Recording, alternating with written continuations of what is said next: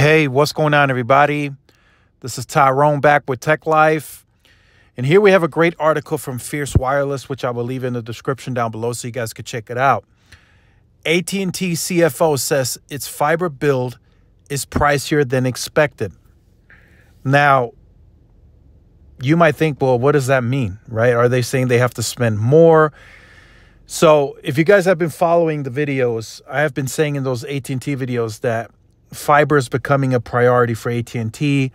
They want to cross the threshold of getting fiber to these households, right? They want to cross 30 million households covered with fiber by 2025. And there's really, if you look at the landscape, there's really no other company that's ever gone this aggressive on fiber to the home as AT&T, right? Google Fiber started, they kind of stopped.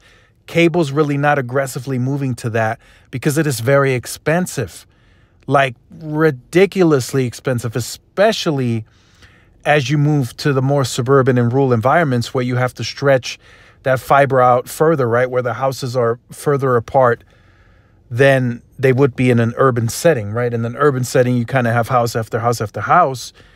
In the more suburbanish rural parts, oftentimes that's not the case. So that gets very expensive.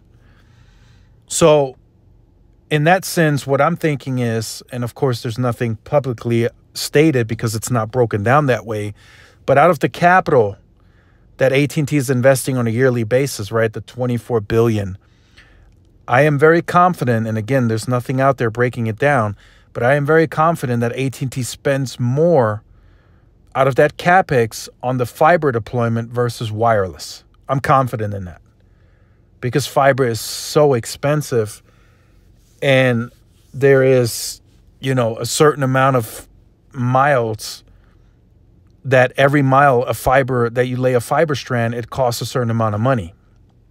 So that I am very confident in. And I know there's no public breakdown. AT&T doesn't break it down. Verizon doesn't either. And neither does T-Mobile. But based on the fact that they're saying it's more expensive than they expected, that leads me to believe that they are spending more out of capital for fiber than they do on wireless. And it shows that, fiber is the priority right now. It seems to be where they're driving new revenue. They want to cross that threshold of 30 million covered by the target. So that seems to be AT&T's priority. Wireless will always be there. That's the core business.